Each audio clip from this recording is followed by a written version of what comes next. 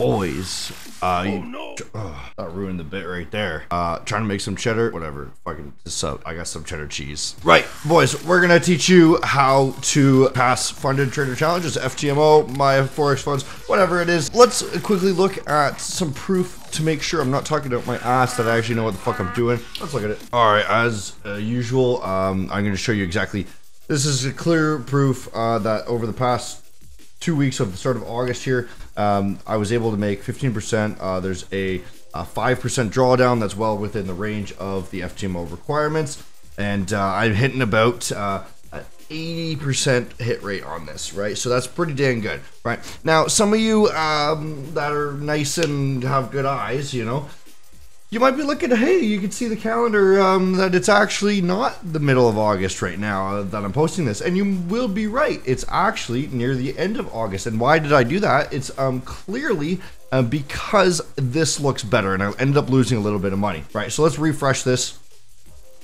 And so for the rest of August, I had actually stayed about the same. And again, we're going to be blurring this out. We're going to be blurring out the size. My drawdown dropped just a little bit because I had this one really fucked up day.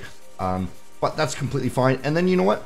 I took a long break. So this is part of the reason why I cut this out, is because I took a 10-day break. I went on vacation once again, because that's what I do, because I'm trading all the time and I just want to take breaks. Anyways, either way, we're still able to maintain that profit throughout August, 15% in 1 month, perfectly fine, 7% drawdown. I'm happy with that. So now I'll show you some sort of example that you can actually see that I know what I'm talking about. Let's actually just get on with it, because I know you guys are fucking impatient. You watch YouTube videos because you have an attention span barely longer than those of the TikTok viewers. TikTok viewers, I have about 6 seconds to gather your attention. YouTube, I got about 1 minute. You guys are a little bit higher class, so I'll treat you with a little bit more respect. Let's jump into something that's going to be of value to you. Okay, we see Bitcoin once again crashing. Who gives a fuck? We're in a short right now. Whatever, let it run. Okay, so we're not talking about Bitcoin right now. Speaking of Bitcoin, if you guys do want to jump into a funded trader challenge that is crypto based, there's a new prop firm coming out, MavenTrading.co. Check it out. It will be coming soon. It is in the description. There will be a link to their Discord so that you guys can check out the rules and everything like that. That is a funded trader challenge that I will prove to you that I can pass perfectly well and fine, and then that will be a really easy way to get yourself funded. Speaking of Forex, for now, the reason we're able to trade so profitably throughout the month of August and the previous months throughout the year is because we're really taking advantage of the session opens. This is what I really suggest you guys do.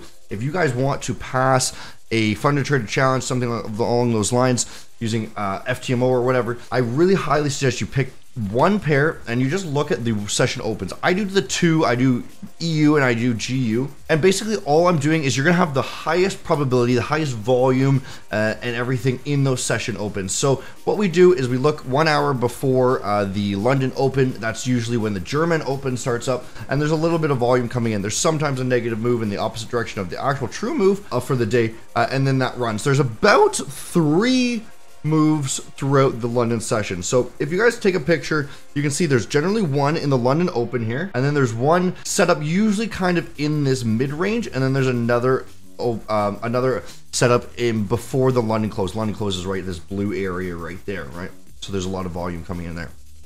So let's just delete some of the stuff and let's just kind of go about a day of how we would be taking these trades, and you're gonna see that you're going to be able to get 2-3 trades a day, which is going to be completely sufficient in order to pass one of these funded trader programs. So let's just look back. Let's do GU yesterday. How about? Right. What's going on with GU yesterday? Let's look at the higher time frames. Clearly a downtrend on the higher time frame daily. Let's look at the 4 hour. Right, coming into the London Open, we see that we're failing to gain the new high here. Right, so that's a swing failure pattern in my opinion.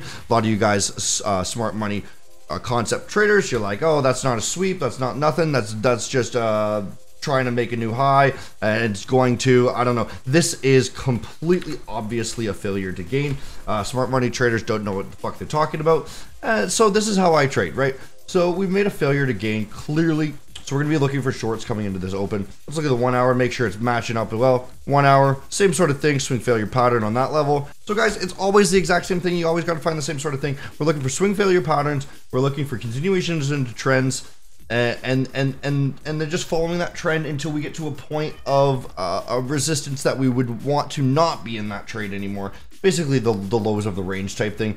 So let's say we broke this high here. We're now in the London Open and we're failing back down. Now then, we don't want to just enter a trade just on the first initial setup, because a lot of those times things are wrong. If you just entered a trade on the breakdown right here after we started seeing that swing failure pattern, it really wouldn't have given us anything. We wanted to wait for that 1 hour to close, and that 1 hour closes on the London Open itself here, not the German Open. So London Open right there, right? And then we come for the actual sweep and then the breakdown, right?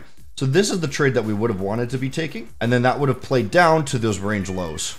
As you can see, we would have been targeting those range lows. You would have gotten about 2.5 hour on that trade, right? There's another setup that appears just a few hours later. Let's look for the hourly closes. Another hourly close, say at 1 o'clock. Where's that 1 hour level after the hourly close? Right about there. We came back, retested it, made a fake out. There's the level, there's the fake out, and then the breakdown. Again, we're gonna take a trade, nice and easy, off that resistance. Rejection, and then we're going to take that down. This time this level's already been tested, so clearly it's going to go a little bit further, right? And we're going to test a little bit lower, and then we're going to be able to actually push down for these next ranges. So that's the second trade. Third trade setup, you could be taking 1 minute trades coming in the New York Open. I like to do that, but we're not talking about that here right now. Might as well just talk about the 5 minute trades. Pretty fucking easy. Again, we're still looking at the swing failure pattern on the 4 hour. Another level of interest, let's draw it out here on the 1 hour. Oops. Let's draw out the level of interest on the 1 hour. Boom, right there. We can see coming in the New York Open, we see a rejection off that level, and then a breakdown. Once again, it's always the same, guys. It's the exact same bullshit every single time. And that's just 3 trades in a row to the short side on the GU, right? That's what we did all fucking week. I traded this week 2 days. I made profit every single day. Looking back at it, I think I had 2 negative days the entire month, and I took about 10 days off, right?